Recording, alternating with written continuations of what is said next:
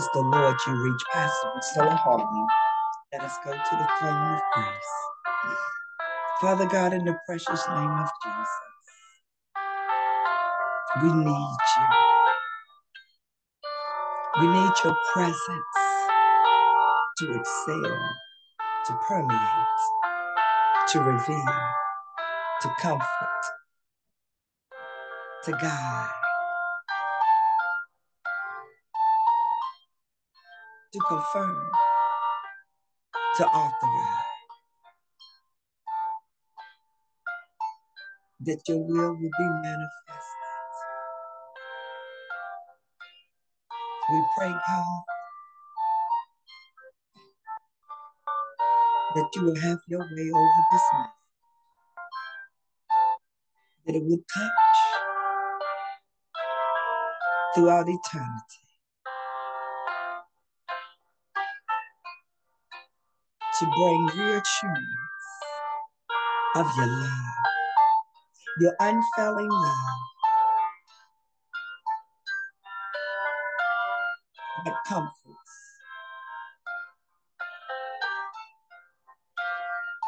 the peace and the joy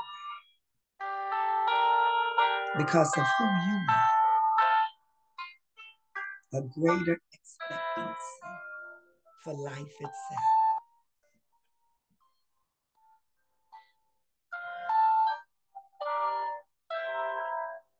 Teach through your spirit, God. And Jesus. Amen. Amen. Amen. Amen. Amen. Amen.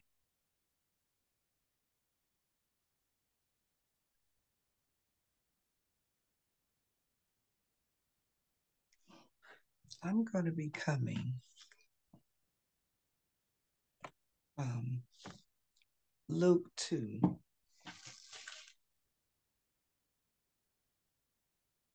4 through 7. And it reads as this. And Jesus also went up from Galilee, out of the city of Nazareth, and to Judea, and to the city they have, because he was of the house and language of David, to be taxed, Mary, his wife, being great with child. And so it was that while they were there, the days were accomplished that she should be delivered. And she brought forth her firstborn and wrapped him in swaddling cloths, laid him in a manger, because there was no room for them in the den.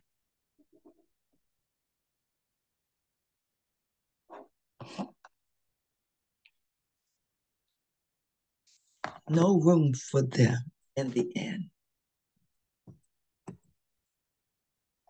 According to Luke's account, Mary and Joseph traveled from Nazareth to Bethlehem for a census ordered by Caesar Augustus. While they were in Bethlehem, Mary gave birth to Jesus in humble circumstances. They laid him in a manger. There was no room for them in the inn. These accounts for Matthew and Luke are the primary biblical references to the birthplace of Jesus. Right. Bethlehem holds significant importance as the birth of Savior. According to the narrative in Matthew, the wise men or magi came to Jerusalem from the east, following a star that signified the birth of Jesus. They inquired about the location of the newborn king, and King Herod, disturbed by this news, gathered the chief priests and scribes to inquire where Christ was to be born. They referred to the prophecy Micah 5 mentions Bethlehem is the birthplace of Messiah.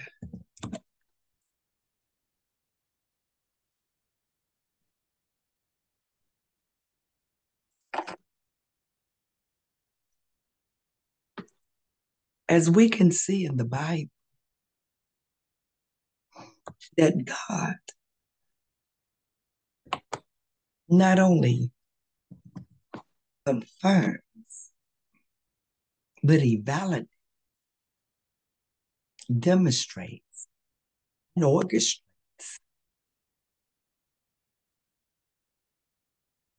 and reveals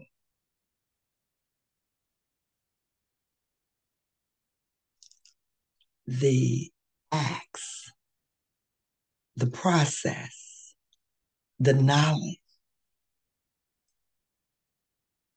understanding, and wisdom of the birth of his son.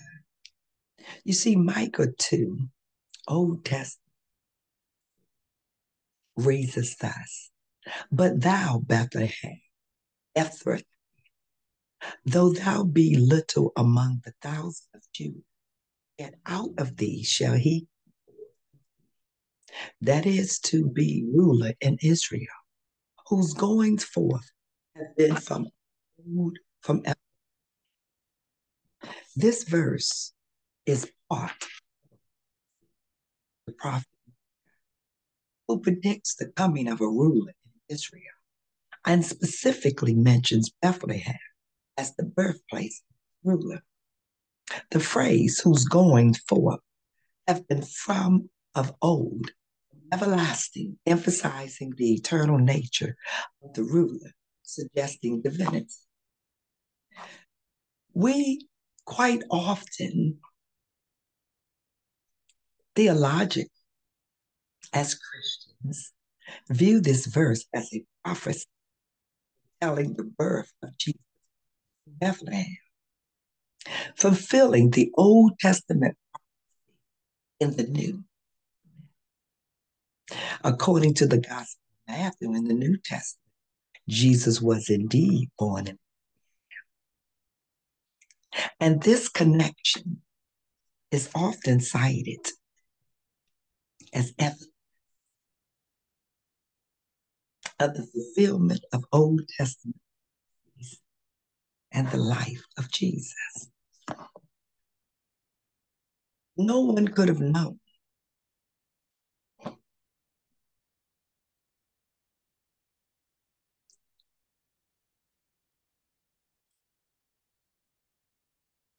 that Joseph and Mary would be in Bethlehem, but God. And he gave this vision to Micah,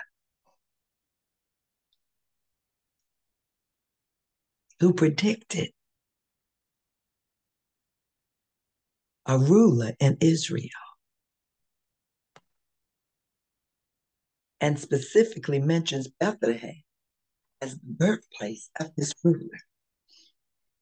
This was a different ruler, and it wasn't one of just a location that would lose its administration, but it was an eternal ruler,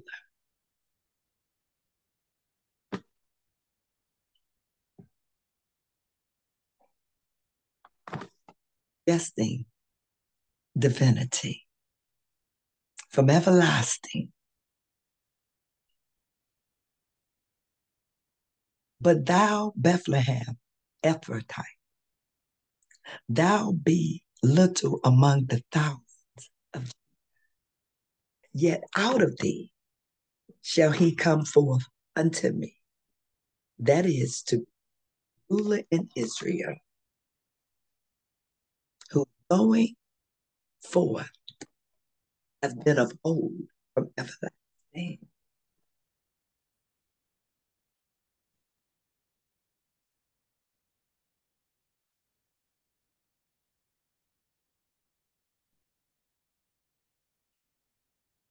Everlasting emphasized the eternal nature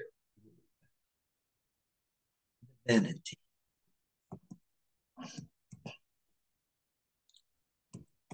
Let us look at this one scripture, the prophetic writing from Micah 5:2 that many held on to, not fully understanding the birth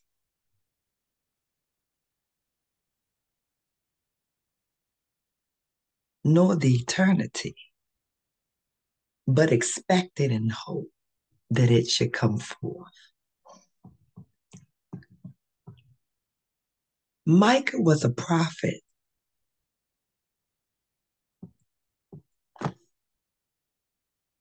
and in the writings, it contains much prophecy addressing judgment and hope for Israel. So it would be fitting that the prophetic verse, Micah 5, would give a glimpse of hope to come. In the context of Micah 5, the chapter begins with a promise of a future ruler who will come from Bethlehem, a seemingly insignificant town.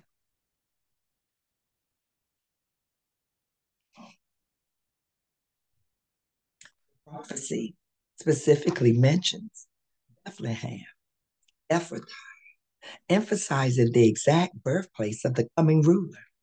This is significant because Bethlehem was a small town, yet it held a key role in the unfolding of divine events. The prophecy speaks of a ruler who will come forward. In the biblical context, rulers often had political and, in some cases, spiritual significance. This prophecy is pointing to a leader who will govern Israel. The eternal nature who's going forth have been from old, from everlasting. It emphasizes the eternal nature of the coming ruler. This aspect suggests a divine origin and hints at the Messiah's pre-existence before earthly birth. Fulfillment in the passage is viewed as a messianic prophecy fulfilled in the birth of Jesus. According to New Testament, Jesus was born in Bethlehem, thus fulfilling the geographical aspect. The claim of Jesus' pre-existence and divine nature aligns with the phrase from everlasting, is consistent in the deity Jesus Christ. The significance, the fulfillment of this prophecy is seen as a demonstration of sovereignty and the continuity of his plan throughout history. The choice of Bethlehem, a humble location, underscores the divine choice and the unexpected nature of God's interventions in human.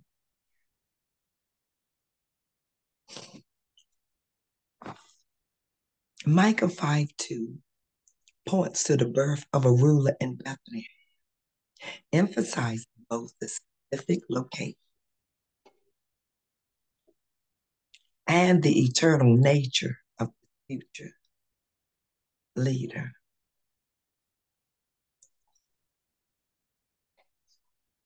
We find the fulfillment in the person of Jesus, the long-awaited Messiah and ruler foretold.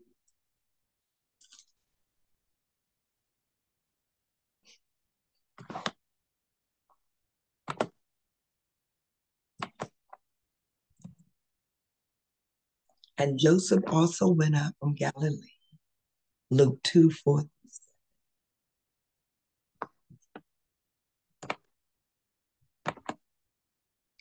Of the city of Nazareth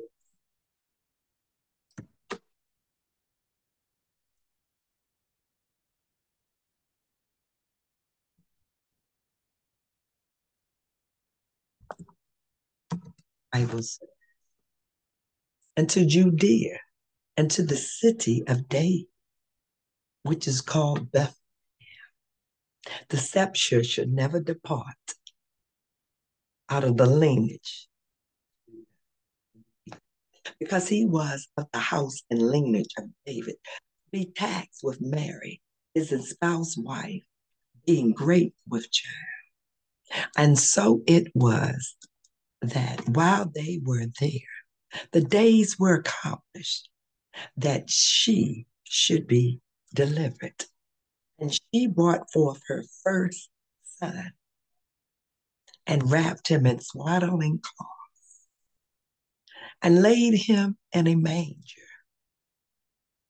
because there was no room for them.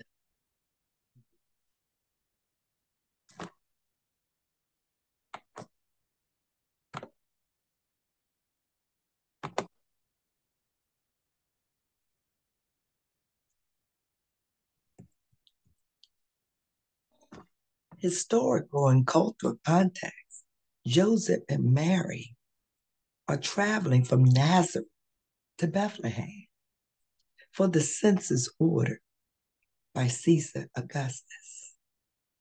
Bethlehem, as the city of David, emphasizes its significance as the birthplace of the expected Messiah, as David was the reverend king of Israel. The mention of Joseph's lineage connects the events to the messianic prophecy regarding the descendant of David. Part of a broader narrative of Jesus' birth in the Gospel of Luke. The Gospel begins with the announcement of the birth of John and Jesus, followed by various events leading to the birth of Jesus. The language used in the passage is simple and straightforward. Linguistic analysis reveals the mention of Joseph going to Bethlehem for the census, Mary being great, and the lack of room in the inn all contribute to the humble and unassuming circumstance of Jesus. The use of the term manger underscores the modern setting and foreshadows the theme of humility and accessibility in Jesus.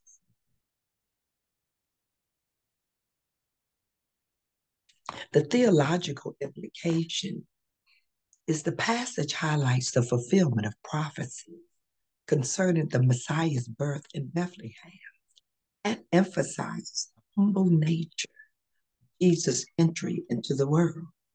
The use of a manger as a makeshift crib suggests that Jesus, despite being the Son, entered the world in lowly circumstances, reinforcing the theme of humility and identification with common.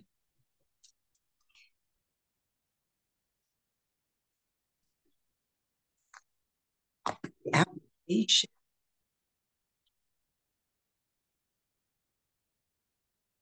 of the scripture, Luke 2, 4 through 6,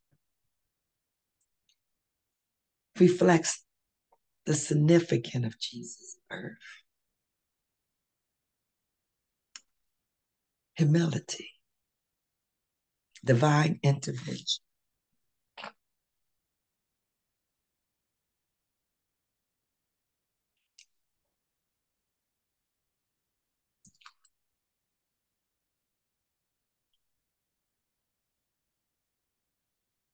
in human history, and the fulfillment of humility, divine intervention, and the fulfillment of prophecy. Let me repeat that one more time. Humility, divine intervention, and the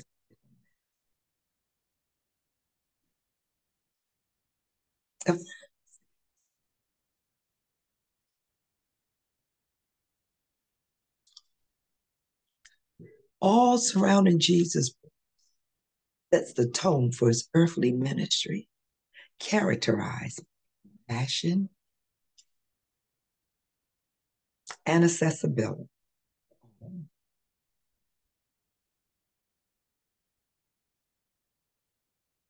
regardless of social status.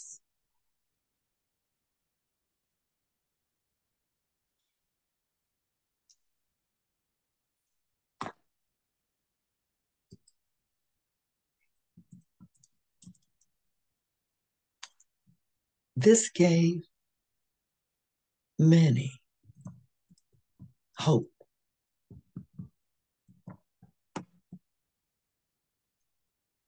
to hear and see fulfilled.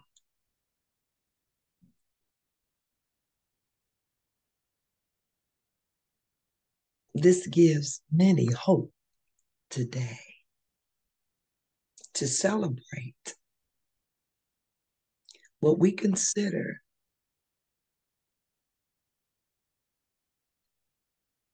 the birth that brought hope to a dark world of deception.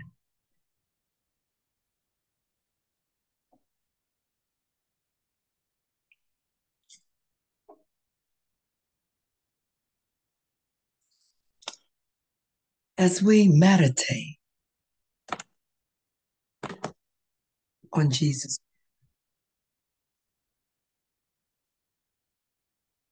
life and all the miracles and workings that he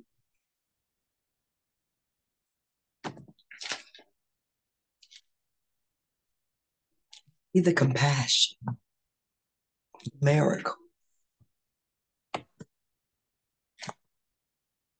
and the hope that he often gave.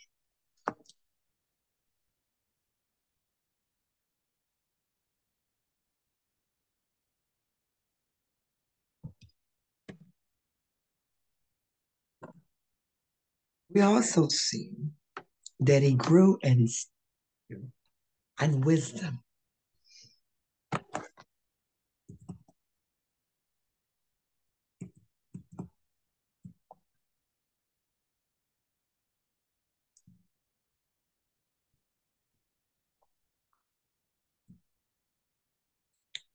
In his early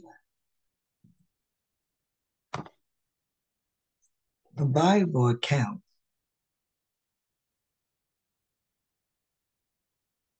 the plotting of having him killed, almost similar to Moses, the first of a boy.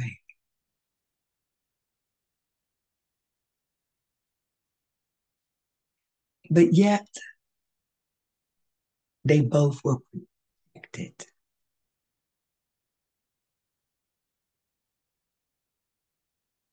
That shows God's providential care when we take heed to his word. He's actively involved in our lives, in the creation that he ruleth over.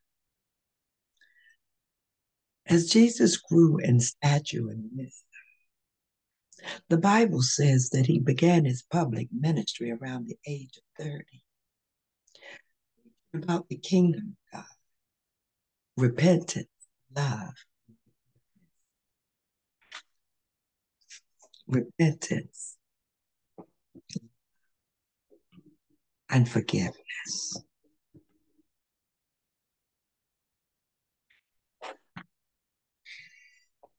He delivered numerous parables to convey spiritual truths and moral lessons.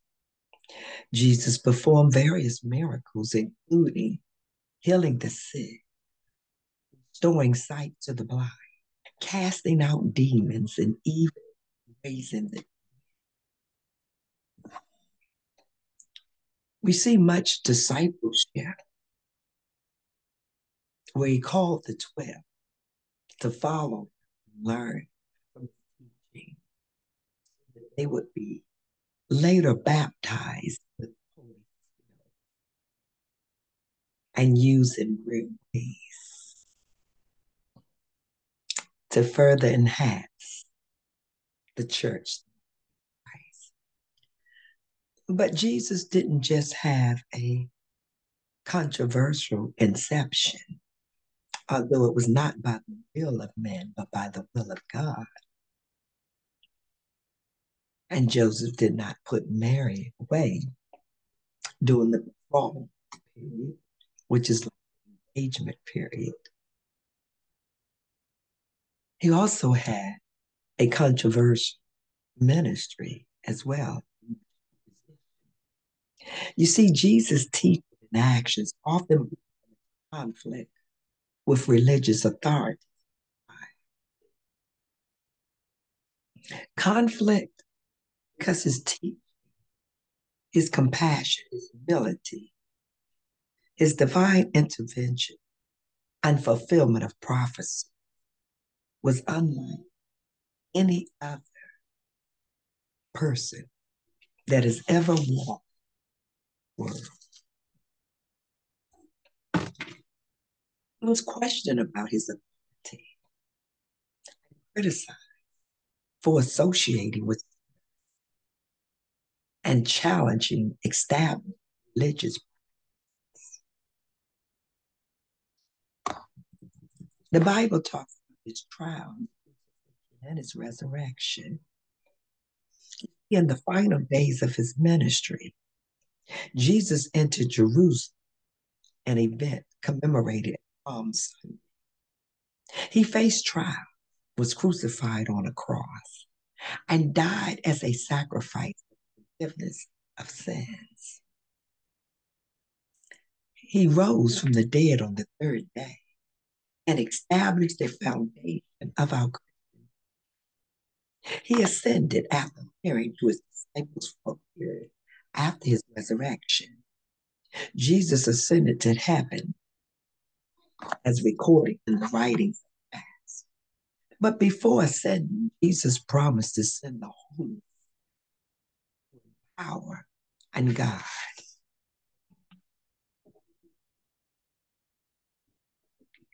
Understanding that in order to live in this dark world of deception,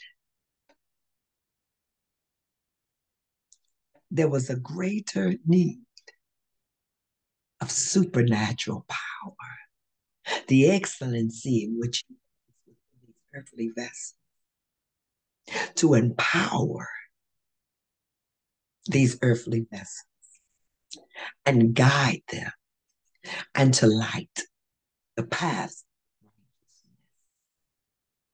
righteousness. He empowered and guided his followers towards spreading the gospel.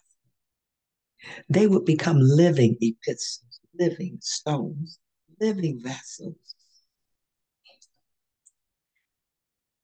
that would show compassion, humility, and accessibility, the love of God. In the early chapters, we see the writings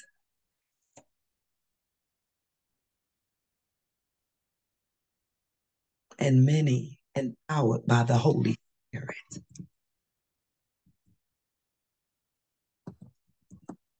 It's interesting that as we look at Jesus' life, the early birth, in his ministry and teaching, in his discipleship and the controversy, his trial, the crucifixion, resurrection, and ascension, the promise of the Holy Spirit, established the point of the Holy Spirit. We see a far greater plan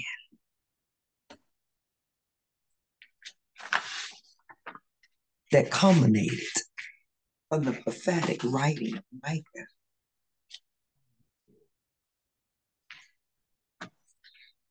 in all of the actions that Jesus performed. A birth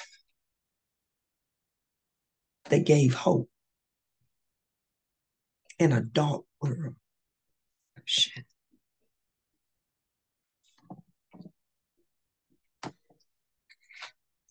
Empowered and guided by the Holy. Even today, his legacy continues. His Holy Spirit lives, and so do we. And while he sits at the right hand of the Father, he continuously intercedes on our behalf.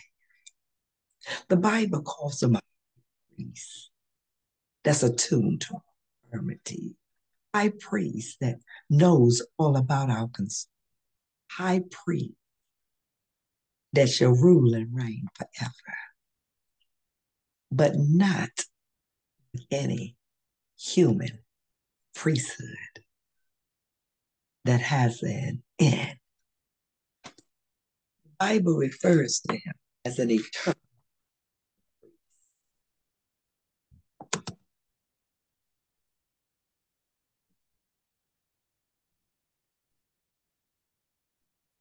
eternal high priest because he's one with no sin.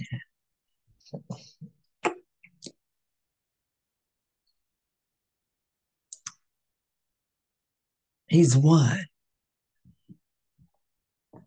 that fulfilled being the mediator, the covenant. There are several passages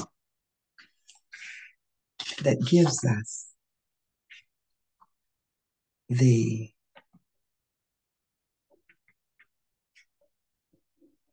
revelation, confirmation, authorization, and information, knowledge, and of what high priest would fulfill in our life. The Bible says, seeing then that we have a great high priest that is passed into the heavens, Jesus, the Son of God, let us hold fast our profession. For we have not a high priest who cannot be touched with the feelings of our infirmity, but was in all points like as we are, yet without sin. Hebrews 4. Hebrews 5, 5 through 10. So also Christ glorified not himself, but he that said unto him, Thou art my son today. Have I begotten thee? Also in a place. Thou art a after the order of Melchizedek.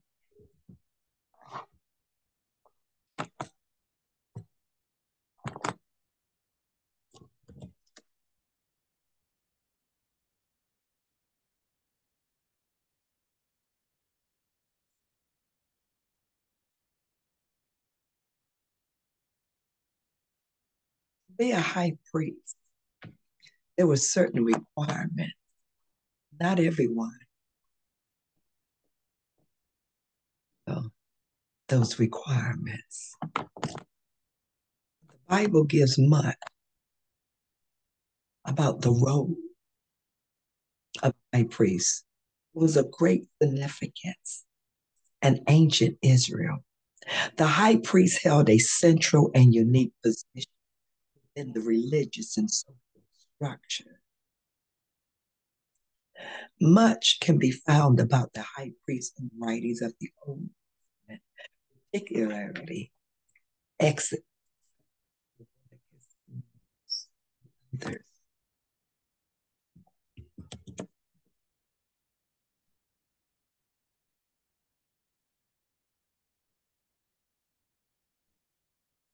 Bible says Jesus being our high priest takes on many roles. You see, the roles and responsibility of a high priest was to be a mediator between God and people. One of the central roles of the high priest was to serve as a mediator. In other words, the high priest would enter the Holy of Holies tabernacle, or later in the temple on the Day of Atonement, to make atonement for the sins.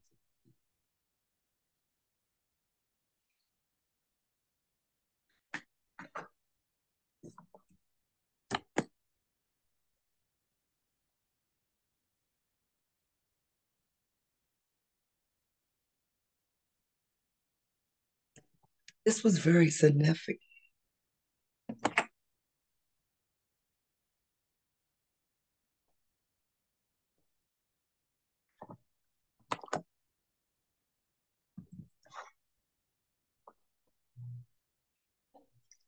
To try to mediate, try to bring back and restore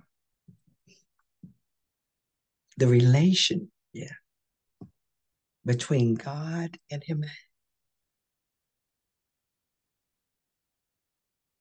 The high priest was responsible for ensuring the ritual purity of the people and the sanctuary. This included performing various ceremonies and sacrifices to cleanse the people and the sacred space. The high priest wore special garments designed specifically by God to symbolize the holiness and consecration of the office God has and allowed them. The high priests, they were appointed by divine command and through the authority of ruling authorities. They were often chosen from the descendants of the brother of Moses, a hereditary line of high priests from the tribe of Judah. But the high priest could not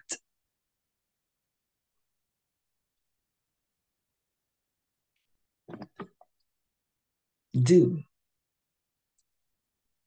what Jesus could ultimately fulfill.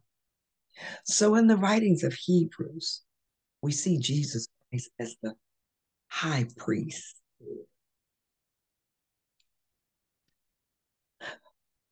fulfilling what was previously held by humanity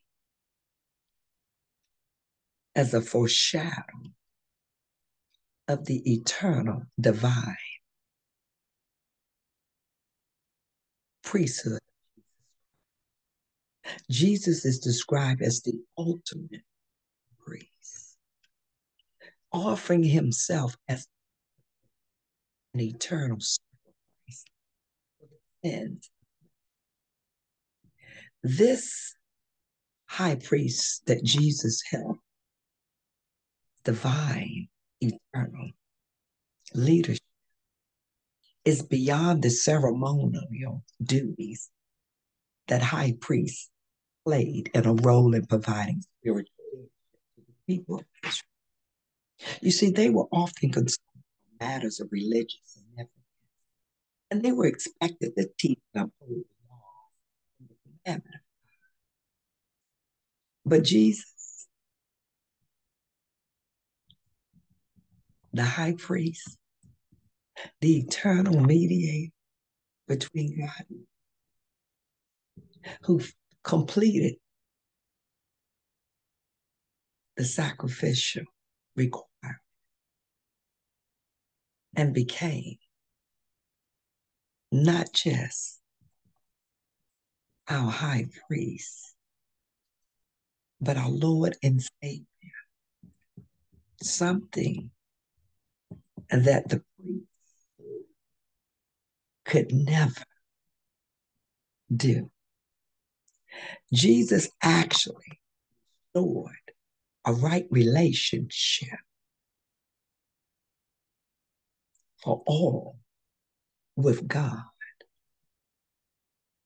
He justified and made right.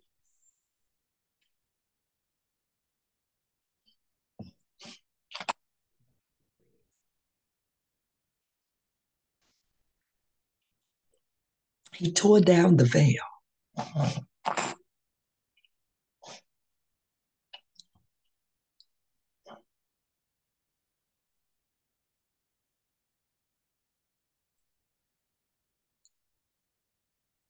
He fulfilled everything that the high priest would normally do. He used his blood to sprinkle on the mercy seat of the ark as an atonement.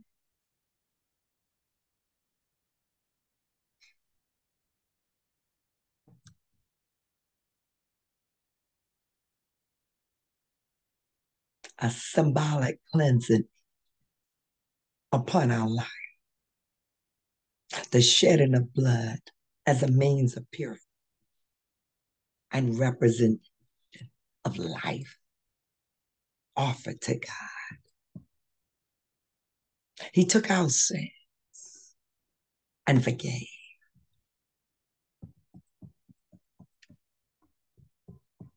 That only He could forgive. He became the sacrificial lamb that can forgive and take away the sins of the world. He became a hope in the dark world. Shit. He became a bright morning star, the way, the truth, and the light, restoring relations with God that will overflow into other relations. Everything that the that would eventually end, Jesus fulfilled it in a perfect way that his priest would never end. There's no more sin offerings, guilt offerings, burnt offerings.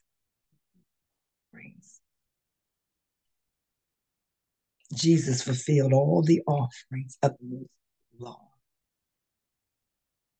that was often used for atonement. He fulfilled all aspects of addressing sin and purity. He held the most critical role in the final atonement process.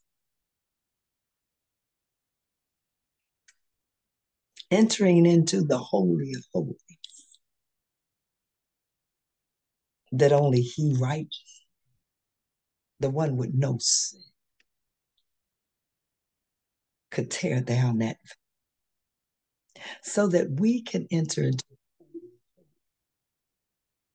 when we worship and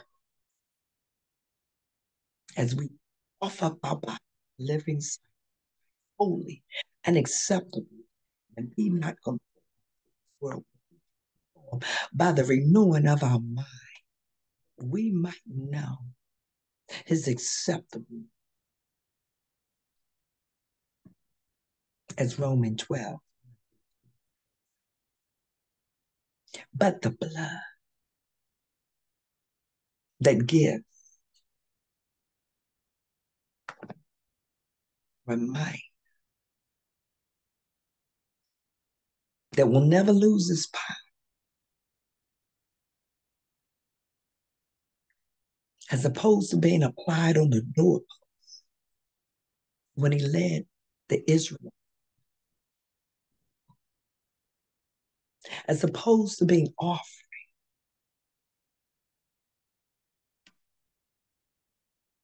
to sacrifice. He shed His blood as the Lamb of God to fully make the atonement for all who would receive. Compassion and accessibility to all, no matter what their social is. He's available. Birth that gave hope and a dark world of, to fulfill the prophetic foreshadowing, the ultimate atonement through the sacrificial death of Jesus, the perfect and eternal sacrifice.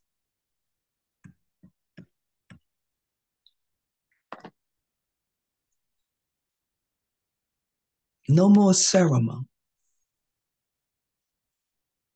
just communion to remind all of a daily spiritual communion to remind all the necessity of a right relationship between that overflows into others.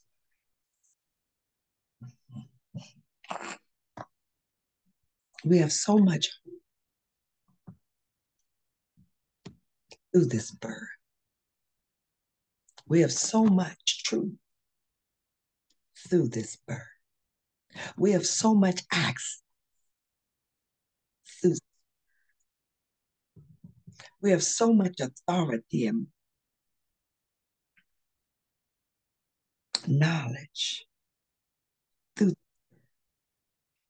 a birth with humility and divine and fulfilling all prophecies and restoring man back to God.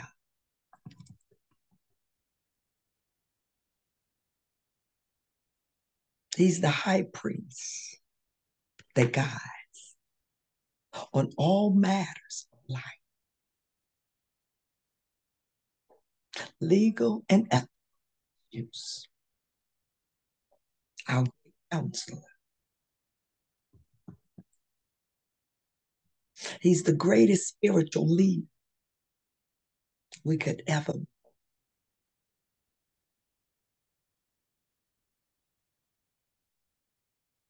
To teach and the wisdom from above.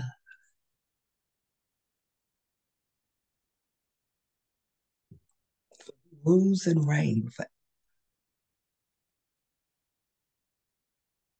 and the appointment is eternal.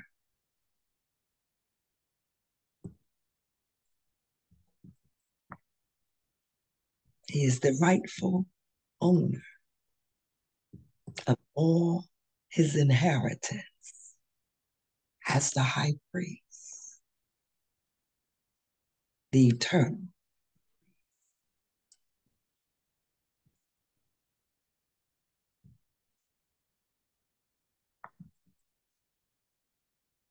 Identifying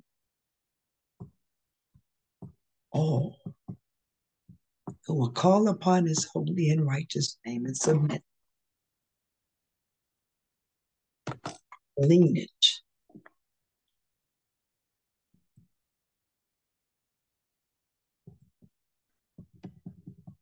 of establishment, a reconciliation with a holy and righteous God.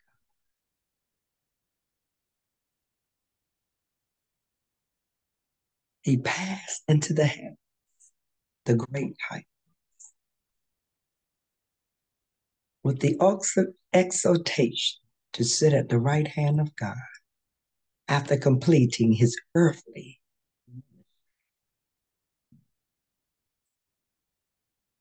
He has great sympathy and empathy, well capable of understanding and empathizing with human weakness and struggle.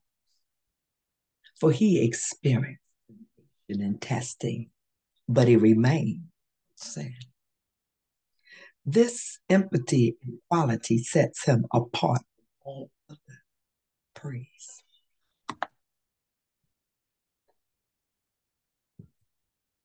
A special relationship with God. Thou art my son, today I begot. A priesthood that is eternal and superior to the order of all priesthood, and a mediator of a new covenant, a better covenant between God and humanity. His role as high priest involves offering himself as the perfect sacrifice for sin, bringing forgiveness and redemption.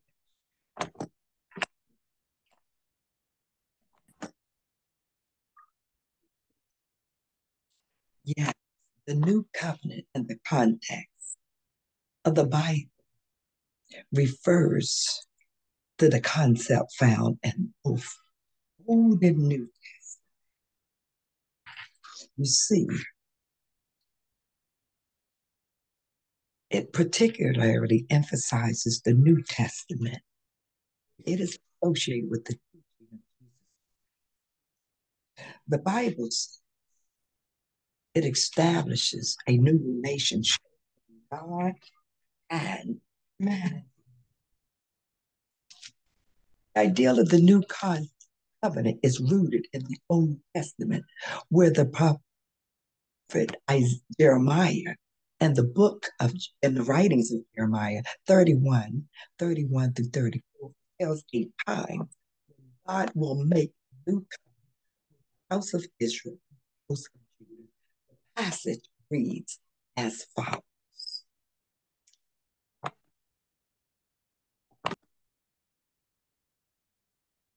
Oh, the days come, saith the Lord, that I will make a new covenant with the house of Israel and with the house of Judah, not according to the covenant that I made with your fathers in the day that I took them by the hand to bring them out of the land of Egypt, which my covenant they broke, although I was a husband unto them, saith the Lord. But this shall be the covenant that I will make with the house of Israel. After those days, saith the Lord, I will put my law in their inward part and write it in their hearts, will be their God, and they shall be my people. They shall teach no more every man his neighbor, and every man his brother, saying, Know the Lord, for they shall all know me, from the least of them and to the greatest. I will forgive their iniquity. I will remember their sin no more. In the New Testament,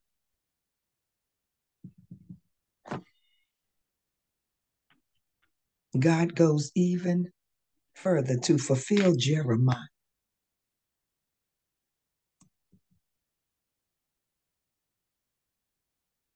prophecy.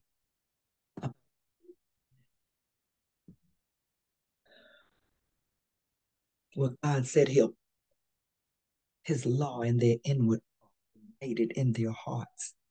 Jeremiah 31, 33. And they shall be his people. We can see the life, death, and the resurrection of fulfilling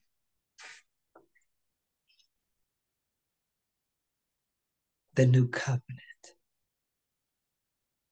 through his sacrifice, providing a way for people to be reconciled with God through faith in him. This emphasizes in the accounts of the last, where Jesus speaks of representing his blood, the new covenant. Matthew 20, 28, Mark 14:20, Luke 20.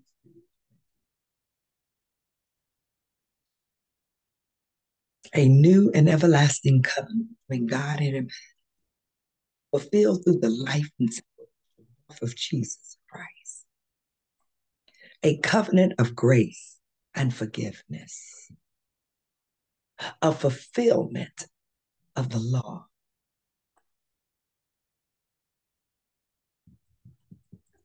A more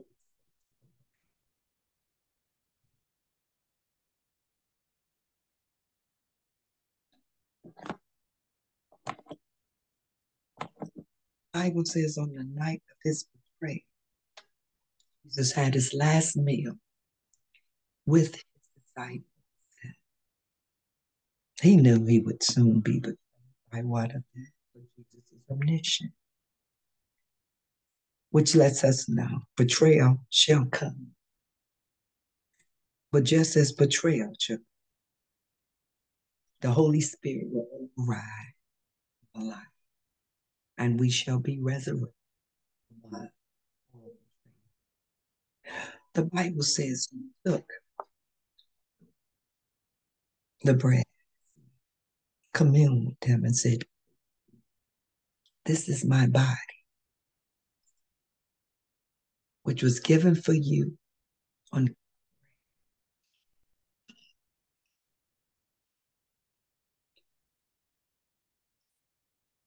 And after he had taken up the bread, he said, "Take and drink the blood that was shed for remission of sin." The shedding of blood, there could be no remission of sin. Drink.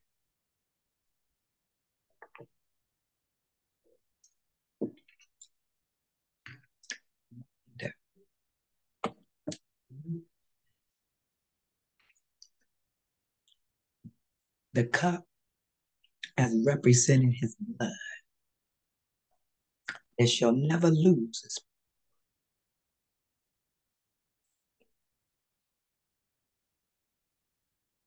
that we might have hope, yet in a dark and deceived world. Because of his birth, that we can remember controversial, yet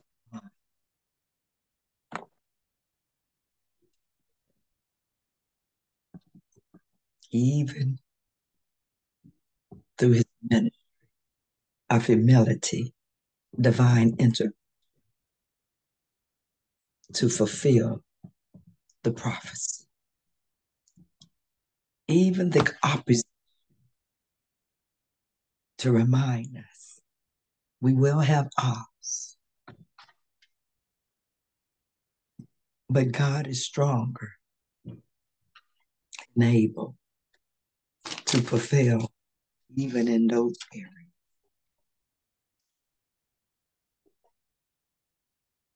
He's able to empower and through his Holy Spirit and fulfill all things.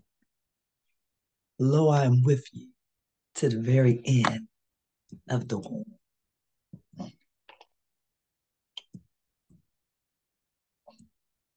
A reminder of the birth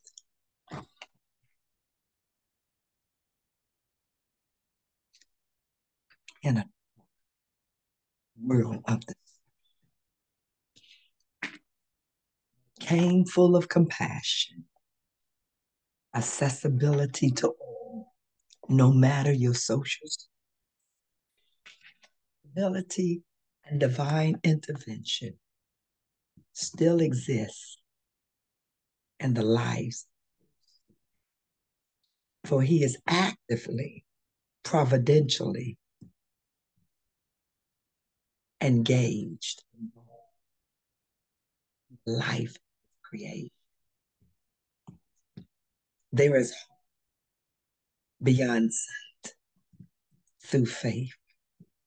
There is hope beyond human understanding, because he lives. There is hope beyond comprehension of all humanity, because there's an empty grave. There is hope and empowerment because of the shedding of the that restored and atoned all believers who would submit and acknowledge that he's just not a high priest, Lord and Savior of your life. There is hope,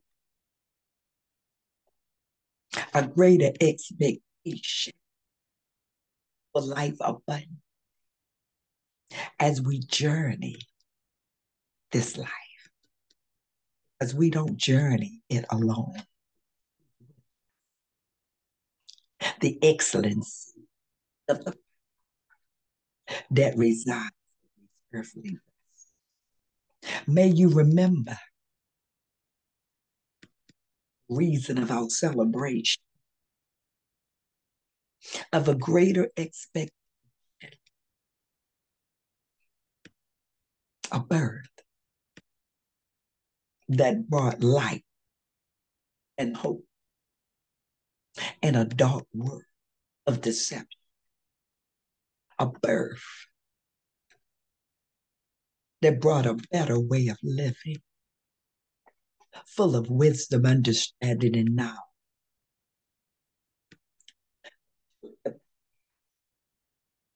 Destroyed the works of the adversary, ascended high, and placed his word in our heart and in our mind, our inner being, through the impartation of the Holy Spirit. Know him, love him,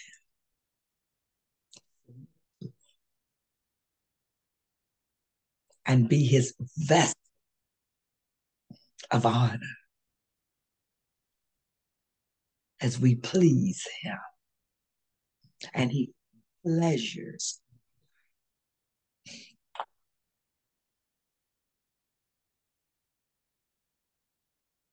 Never forget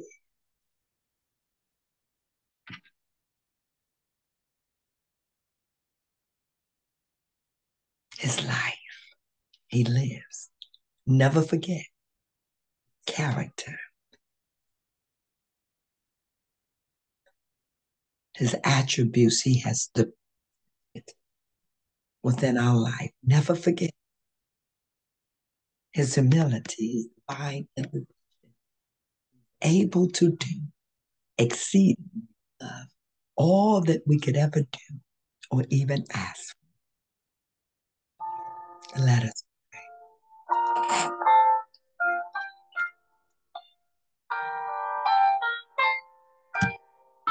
Yes. Father God, in the precious name of Jesus, we thank you for this celebration, a celebration of hope, a celebration of divine intervention. You came into the world, humble, endowed with great power, wisdom, and knowledge to bring hope in a dark world of deception. You showed the express image of the Father, full of compassion and power. You worked miracles. You showed that there was nothing too great for you, nothing too hard. And you made yourself accessible to all social economic status.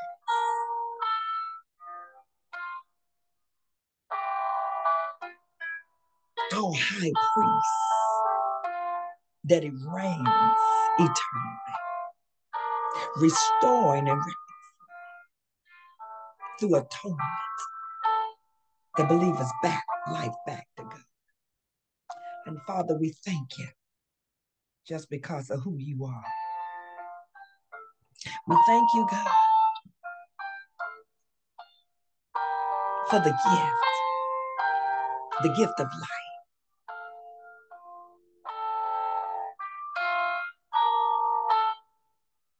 We hold you dear in our heart, rejoicing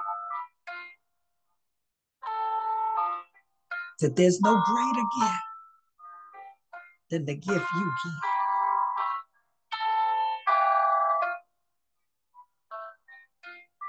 Something that money and the world can't take. And we are honored, for you'll never leave us nor forsake us. As we celebrate your birth, let us celebrate it in a way that brings you glory. And all that we do for the glory of God, that we might remember you are the high priest, interceding on our behalf,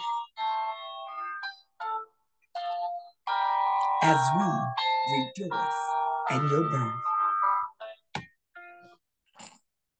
As we rejoice in knowing who you are, as we rejoice and accept your gift of life, we honor you and we worship you. We thank you for being who you are,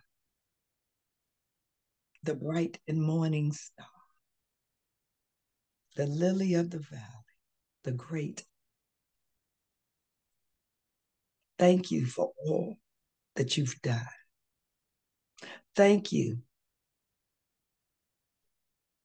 for giving your life, sharing your life daily in our life. Thank you for having a celebration of your life.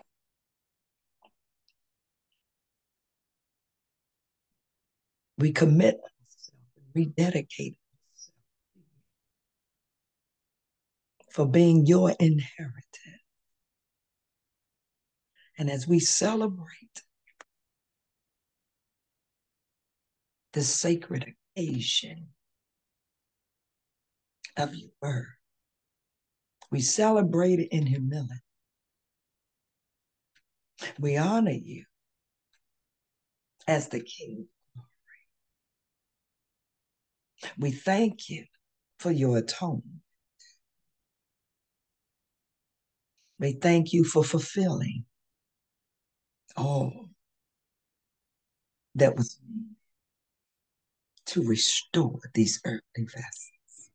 Thank you for the impartation of the Holy Spirit. Thank you for the fellowship with you. And may all know that you're there abiding.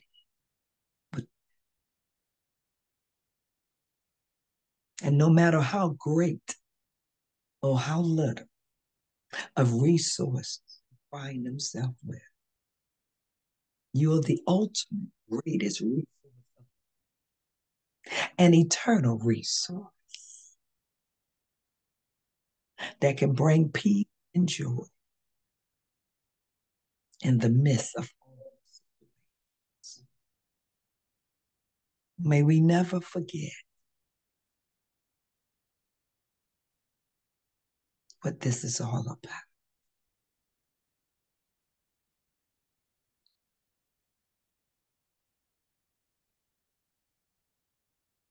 May we have the best, the most blessed celebration as we honor the King for all that you've done, great praise. May everything that you give, may it be accepted upon.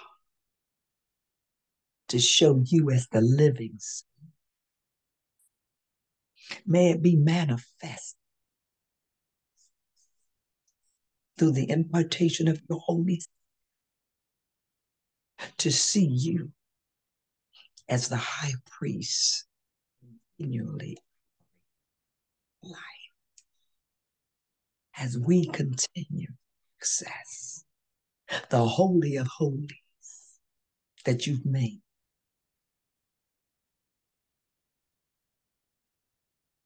Father, we thank you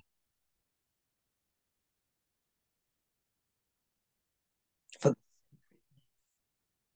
of the celebration. May we never forget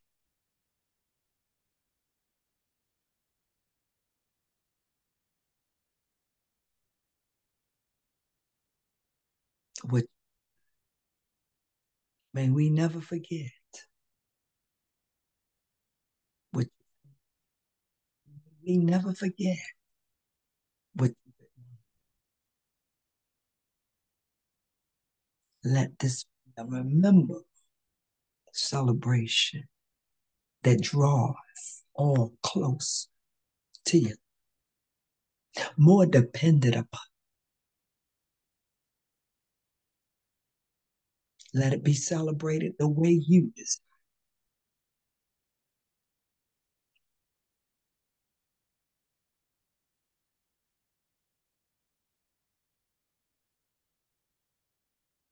In Jesus' name we pray. Amen. Amen. A birth of hope in a dark that came and fulfilled the prophecy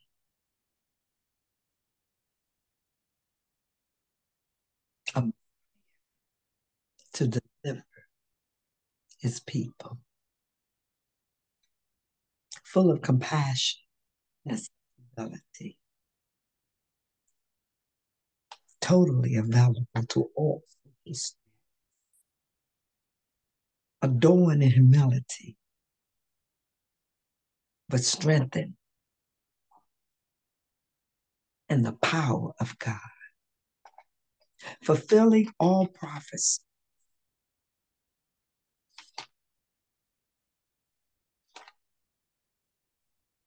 giving an identification, a clarification, authenticity of who we are because of the blood covenant that draws to the power of God that changes life, a divine intervention is what Jesus, a divine intervention. Always remember, he's a divine intervention. And anything that we go through, remember the divine intervention. One that can take everything and work it out for good. One that can present you forth exceeding joy, the only wise, eternal, immortal, wise, a divine intervention.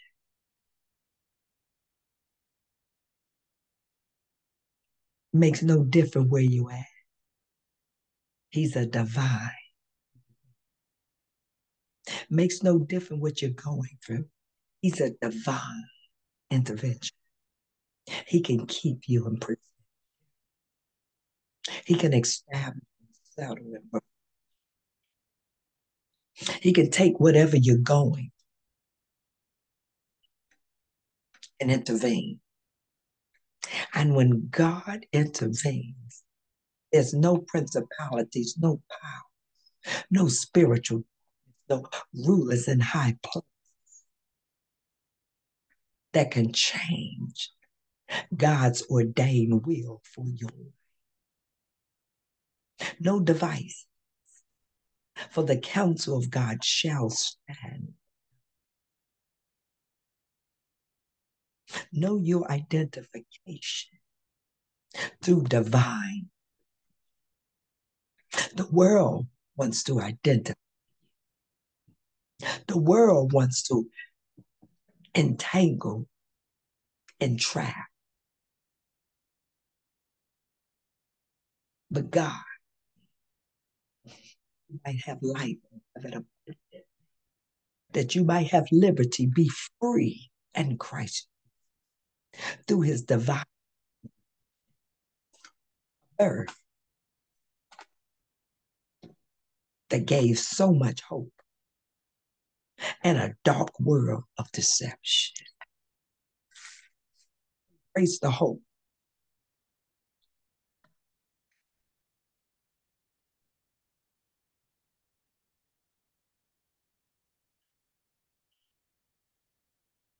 Freely yield to the empowerment of the Holy Spirit. And may this Christmas season, may this Christmas celebration, Christ, Jesus, celebration of a birth that brought so much life, so much love, so much peace, and joy, and truth, the spirit of truth, for everlasting, change your life. A hope, a love that's pure and true, that will never leave you nor forsake. Let this be the greatest love of all as you celebrate your Christmas. The greatest gift, see it through the eye. Divine intervention, where we are appreciative of our Lord and Savior that lives. Even when we exchange personal gifts, give your life to the one who came to give you a great hope.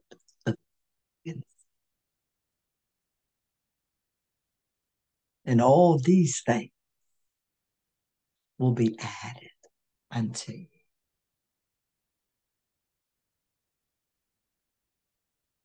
Know the joy of the Lord. Give the love as you abide in the peace of.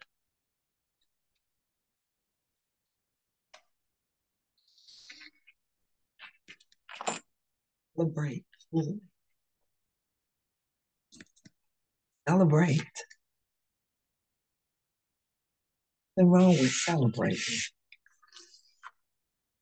and be thankful for his celebration of his birth. He was so perfect, and it was truly divine intervention. Remember the communion. Remember the blood. Remember the Holy Spirit baptism. Remember his life. Remember his victory. Remember his restoration. Remember giving.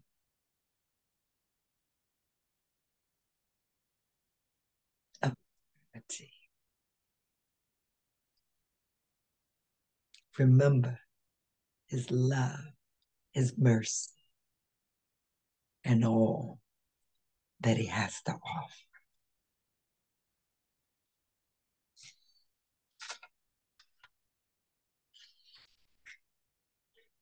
Let every gift given by humanity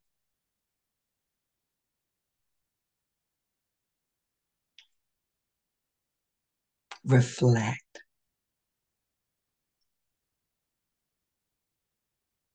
a deeper purpose of God's giving.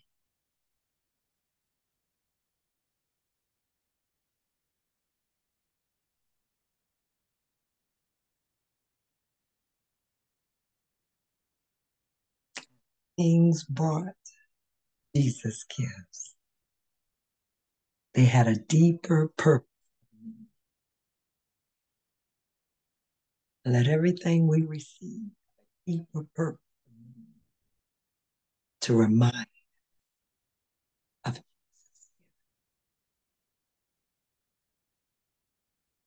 his divine of always fulfilling all necessities. Amen. Amen. Amen.